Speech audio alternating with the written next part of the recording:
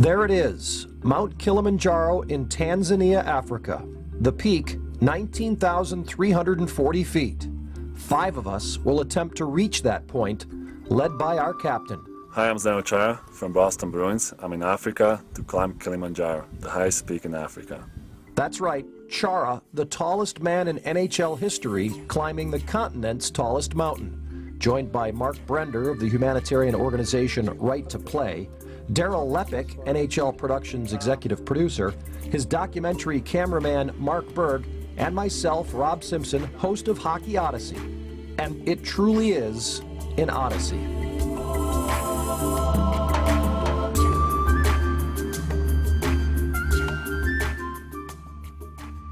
A 6-day adventure, and we pick up the journey on day 2, having completed a dusty 2,200-foot ascent the previous day, which put us at 8,600 feet, or about 2,600 meters. It was pretty good. It was a little tired carrying 23-pound camera? Oh, that's right, you weren't carrying it. Yeah, I kind of dished it off a little bit towards the end there, but it worked out good, and this light is absolutely beautiful, these mountains, so it was great. Most Americans and Canadians don't reach this altitude on foot, and if they do, they're often actually on skis or on a snowboard, bundled up somewhere in the Rockies. For us, this was pretty much just the start. I don't think I'd ever been above 7,500 at 8,000 feet, and climbing 8, 10, 12%, 14% grades with big backpack and heavy tripod or camera was hard. So I won't lie, it's no joke. So I have some trepidation as to the next couple of days and how that's going to be, and already thought about how I can just remove a couple things from the bag and have the porters carry some of this stuff. So sort of a little shift in thinking. We call that strategic reduction. Yes, and there's going to be definitely some strategic reduction going on for sure. Lightening the load is easy when you have a head guide, an assistant guide, and 19 porters carrying all of your gear for you. 21 Africans helping 5 North Americans up and down a mountain. They carried all of the camping supplies, the camp itself, and all of our extra personal gear. They're doing basically a lot of work for us, and it would be absolutely impossible without them to accomplish what we came here to do and summit Kilimanjaro. They are extremely strong, extremely fit. They're carrying basically most of our loads, preparing the camps for us before we have a chance, or before we come to them, and making meals which are really tasty and absolutely, it would be totally impossible without them. Day 2 was rigorous. We dug in and trekked hard, upwards, sometimes at very steep angles for about 4.5 hours. Pole pole, our head guide Alois Manyanga would repeat as we trudged along. Determination. Pole pole, it's very important in this side of Kilimanjaro, because the way you go up pole pole, you are gaining instead of to go fast for a long way and then it's stopping. But if you go slowly, you can walk for a long way. The idea was to acclimatize gradually in as scenic a manner as possible, to stretch the climb over 5 days and to reduce the likelihood of altitude sickness, the #1 cause for failure. Pole pole. Pole pole. That is the principle of Kilimanjaro. No hurry in Africa. Kuna Matata. All over. Somehow we know. 2 geographic names to remember on this trek, Mwenzi and Kibo. Kilimanjaro is actually made up of the twin peaks, separated by a broad ridge or saddle that runs 7 miles between them. To the east, Mwenzi's northern wall blew away hundreds of thousands of years ago during eruption, leaving a jagged half-moon peak about 3,000 feet shorter than that of its more recognizable snow-capped neighbor to the west, Kibo, the highest area. That is Kilimanjaro. Early day 2, how do you feel? Not bad. Got a good night's sleep. About 3 hours, and I woke up, and then 1 hour on, 1 hour off. Just finished breakfast and slowly surely going uphill, going faster. That's the main thing, I guess, for this climb. Just really, really slow and slowly adjusting to the altitude. So The key Swahili term, pole pole. pole pole. That's we've been repeated by our main guide, pole pole. Yeah, pole pole is nice because Take it you slow. are gaining. Yeah. Instead of to go fast for a long way, it's better to go very slowly for a long way, you know? Over 10,000 feet. And climbing. Feeling good. Halfway into day 2 and near the end of the uphill, we visited a cave used by various tribes over the millennia and then cut to the southwest toward Mwenzi, angling slightly away from Kibo. Just prior to the turn, I recall saying to Chara, "Look ahead, look how close the mountain is getting. It's almost like he can grab it." But by the time the next 4-hour segment was over, a flatter but rockier trail, Kibo seemed further away. Our long second day had netted another 3,300 feet of acclimatization. We camped at 3,600 meters, or 11,900 feet. When Hockey Odyssey returns, day 3, day 4, and shooting a documentary.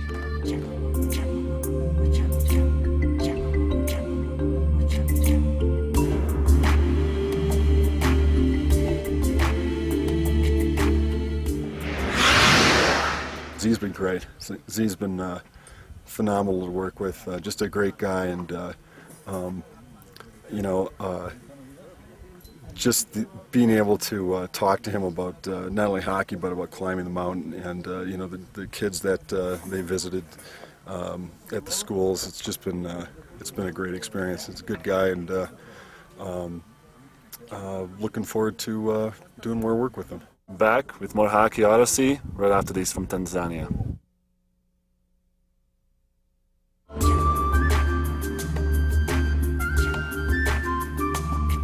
We're back on Hockey Odyssey in Tanzania, day 3 of our trek up Kilimanjaro. In the morning, we left early as usual for a relatively short and enjoyable hike to our next overnight location. In just less than 4 hours, we reached 14,200 feet, or 4,300 meters, and an incredible location beneath the spires of Mwenzi. The campsite sat on the bed of a volcanic crater, enclosed by ridges on 2 sides, and above where molten rock had spilled out 1 million years earlier. While the location was beautiful, the altitude was taking a toll. Definitely harder.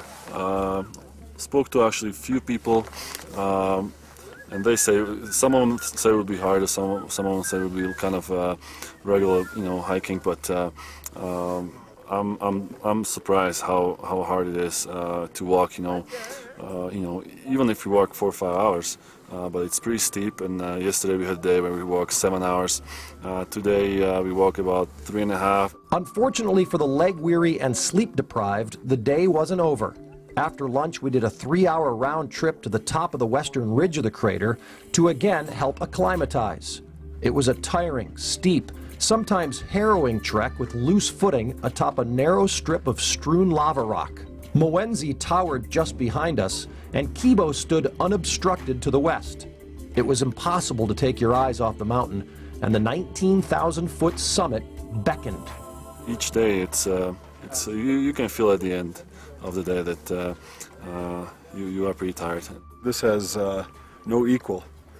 This is probably physically and as mentally demanding as anything I've ever shot. Yeah. It's tough. It's been incredible. I've loved every second of it. It's been pretty tough at times, but the toughest yet to come. And but my God, you look at the views that we've had out here, and the views that we're sitting with all the time, in Mwenzi and Kibo and the whole Kilimanjaro mystique, and it's been incredible. I would have paid to do this. Fortunately, I don't have to, because we're going to get a real good show out of it, but I would have paid to be a part of this. This, when all's said and done, for sure, it will be a top 10 life adventure that you would look back on and put up there with anything short of probably, marriage and childbirth and the things which naturally would be above it. But it's amazing already. Just the scenery and the experience has been absolutely phenomenal, and I expect that to continue for a couple days.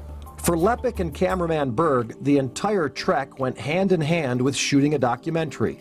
While I shot what's being seen here with a little handheld for the Odyssey, these guys were shooting with serious high-definition gear while building a comprehensive one-hour documentary. That's just it. You're not only are you hiking and dealing with the elements, but you're also, when you're hiking, you're also thinking about, okay, I need to stop and get that shot.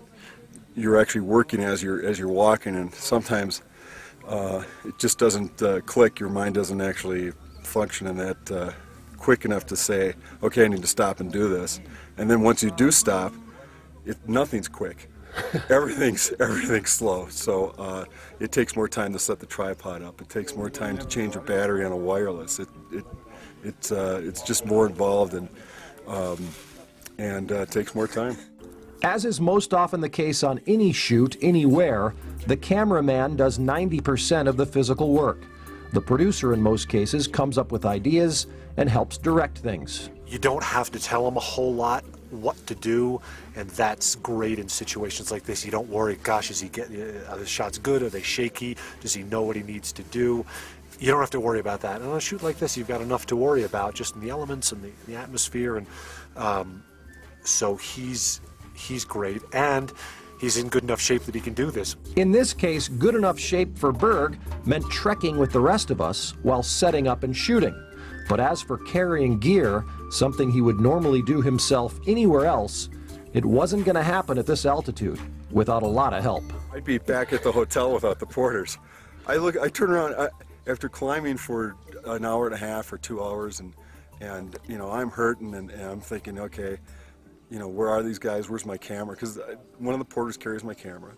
One of the porters carries a Pelican case with all the extra stuff, and then the other porter carries the tripod. I turn around and look at these guys after climbing, and I'm hurting, and I turn around, they're right there. And they look at me like, you want to shoot? From our perch below Mouenzi, Berg took shots of Kibo, the main mountain in the distance, and we all soaked it in. We had one more normal night of camping, night number 3, before we crossed to the big mountain on day 4, prior to starting an overnight trek to the summit. Day 4 was uneventful yet dramatic, an exactly 5-hour hike across the saddle to a spot called the School Camp, 15,400 feet, or 4,700 meters, up Kilimanjaro's slope. This was base camp, windy and frigid. Boulder. Tent. Dusk approached.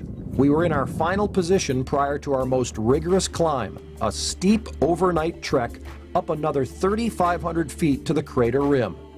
Until this point, we had tried to avoid thinking too much about the summit. Actually, not very much. I think after the dinner tonight, I'm gonna be thinking about it. I was just basically focusing on the walk and putting one foot in front of the other. But yeah, I was looking at it obviously, but really wasn't concentrating on the summiting. I saw some people coming down from the top, and that was kind of motivation. But yeah, we'll see after the dinner. We ate early and turned in at 7 p.m. No one slept. Just 4 hours later, at 11, we'd be standing outside in the dark, having donned 4 or 5 layers, winter caps and gloves and headlamps to begin the final assault on Kilimanjaro.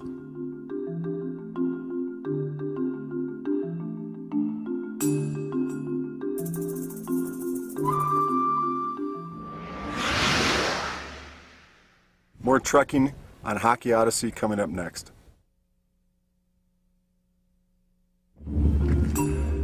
Welcome back to Hockey Odyssey in Tanzania.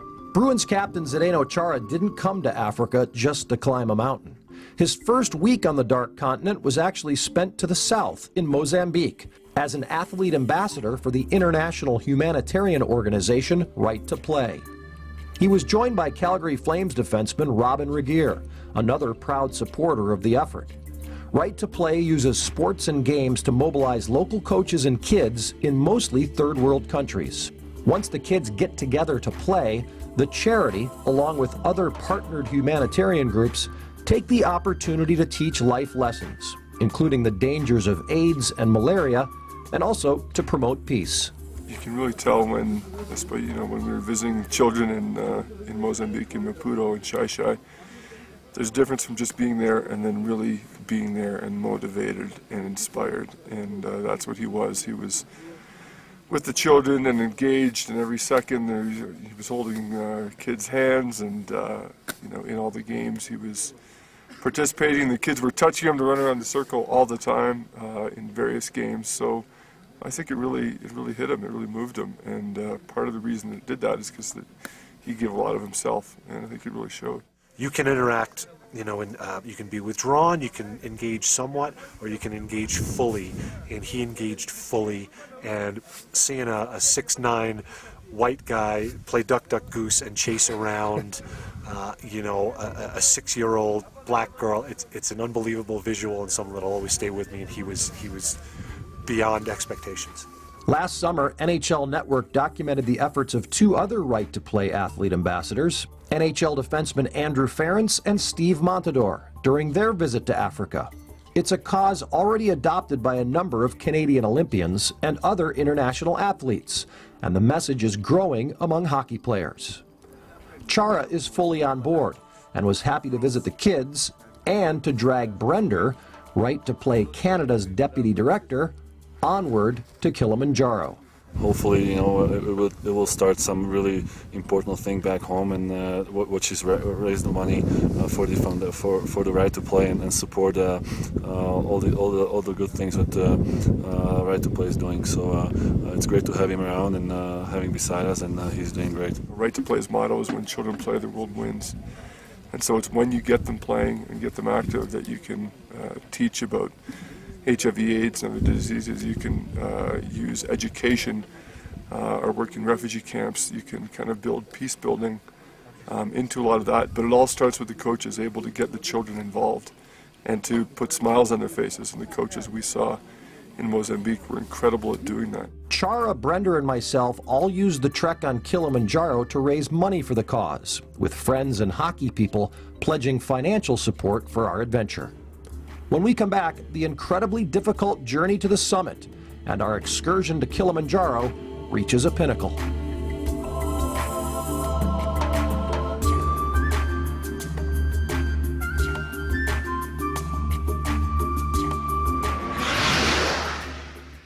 Learn more about Right to Play and donate at righttoplay.com. We're back with more Hockey Odyssey after this.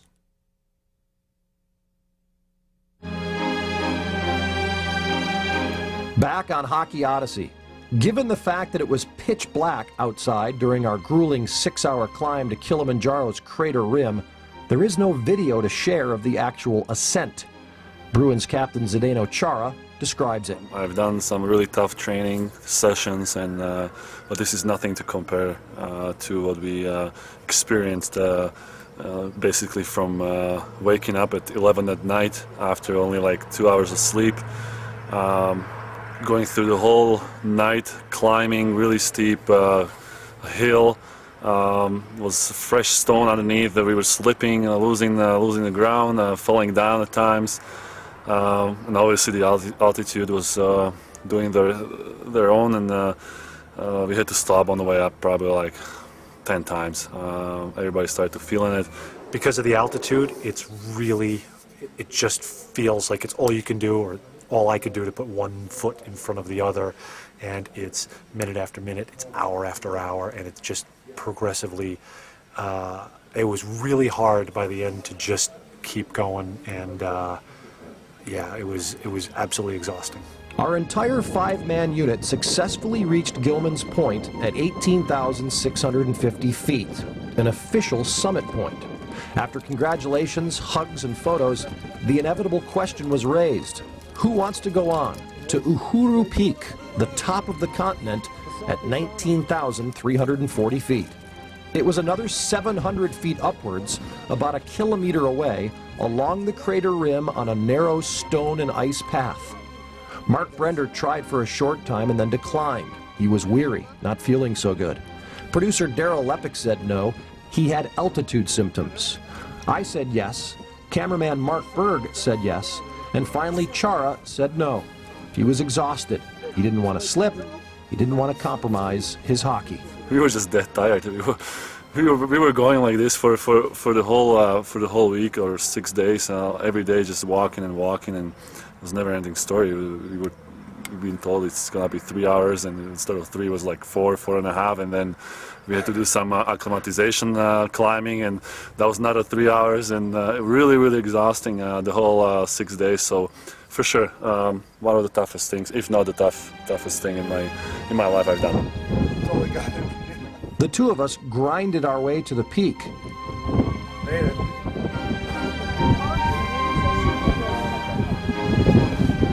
Three porters and our head guide came with us. On the top of Africa, to our left and distant right, stood enormous glaciers. The crater floor sat more than 1,000 feet below us. For 10 minutes we took it all in and then departed quickly, absolutely spent and anxious for descent. It wasn't over because we had to go down pretty much the same route we came up, sliding again, through those fresh stones, and actually it felt like skiing. But it took us about 3 hours to get down to the camp, and we were waiting for those other guys to come back, and then we realized it wasn't end of the day. We had to walk another 3.5 hours to basically another camp. Eventually, we all made the quick and vigorous descent to Kibo Hut at 15,420 feet. After some recovery and rest, we went down another 1,000 feet over 3 hours to our campsite at Harambo on the mountain's main trail. The descent helped ease and erase Lepick and Brender's altitude symptoms almost completely. We had finished a 16-hour day of trekking and hiking. Incredible trip overall, and being able to do that climb and that trek in 6 days in the tent, and then and going up was a challenge that certainly would have expected to be that tough. It was pretty incredible. Our sixth and final day was spent going downhill for 5 hours through moors and valleys, and then through rainforest. The last leg brought an unexpected pleasure, a look at wild colobus monkeys, and then black monkeys. In less than 24 hours, we had passed through at least 7 different climate zones, from glacial ice pack on the mountaintop to the rainforest near the gate at the end of the trail. Our 6-day Kilimanjaro adventure came to an end, a trip that not long after seemed more like a dream than reality. Captain Zdeno Chara of the Boston Bruins had led us on a true hockey odyssey.